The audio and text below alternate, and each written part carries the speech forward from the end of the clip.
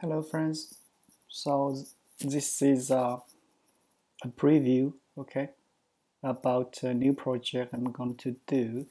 I think with live coding, I think it's going to, for a project like this, it's going to cost a lot of time, I have to say. So it cannot be done in one video. If we do it in one video, it's going to be a very long video. So here I'm trying to make a CRUD app like this. So if you check the database here, I have a table called customer, and we have some data like the ID, name, description, email. So we can have multiple columns for this table. So basically this is just a dummy data. You can have a customer, you can have company, you can have contact. So all of this can be customized in the code. Of course, this is just a demonstration.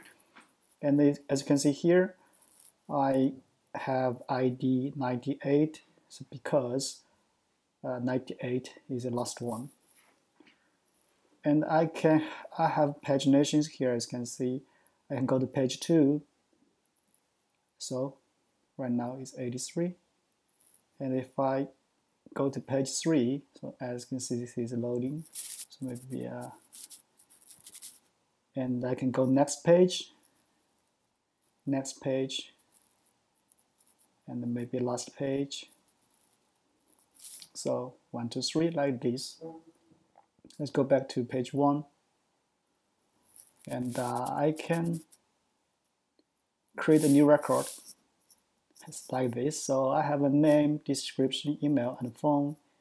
I can add a company or customer for YouTube. YouTube is a what? I don't know. So YouTube at gmail.com, and phone 123 321 123. So I can submit. So the page is loading.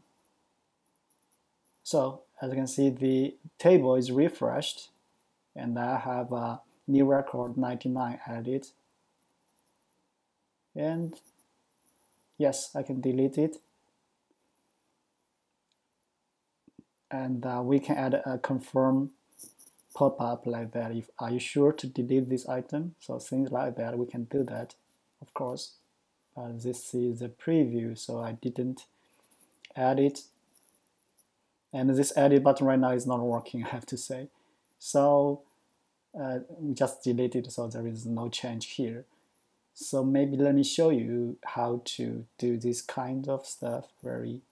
Maybe a little change, and I'm going to show you. Maybe I'd like to add a new column here. I have a phone, email. So here I have a phone, email. Let's say we add the address, city, and states. How can we do that? In the project, I think I have an index file. So I have a header here for the customer. So I only copy this. So I change it to address. I think this we're going to do the change. City, and state. All right, so I did the change. So let me reload the page to see if this is working or not. I have city, I have states, I have address. So just easy like that. But build this kind of structures is not easy, I have to say. So this is, I think this is a very interesting project, because this kind of stuff you're going to, and maybe another demo here. Maybe I'd like to add a new field here, maybe for the city in the form, right? We also can do it very easily. So here I have a customer form.html file here. So only thing I need to do, I need to make a copy of the, so this is for the form. So let's make a copy of this div and change this form to maybe city. So change this form to city. So the label for the city is changed, and for this tally, change it to text. Okay, so I did this change, and let me reload the page so the change can take effect. Load the data, and new customer. See, I have the city here, and I add my name here, not my name. So maybe I add a new company called Facebook. Who knows? Facebook is not a book. Facebook. So add a form 123 321 123 city, Shenzhen, and submit. And this is loading, and this is done. So I have Facebook, I have email, I have the city added, and if you check the data source, you have the data added here as a new record. So this is almost the CRUD app. So maybe we can do this as 4 videos, but it could be a lot. We can do this read part for one video, and I create part for a video, and we update, delete for another video, things like that.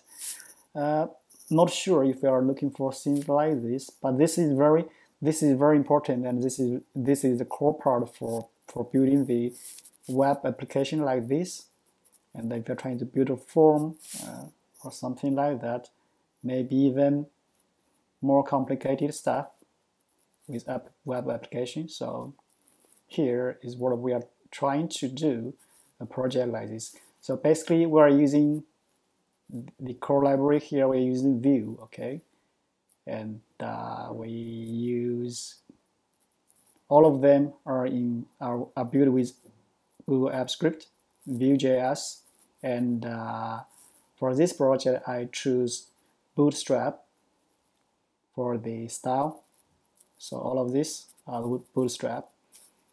Okay, so this is just a preview for this new project, and I'm trying to release the new videos about this project. And that's it for this preview. Thank you, bye-bye.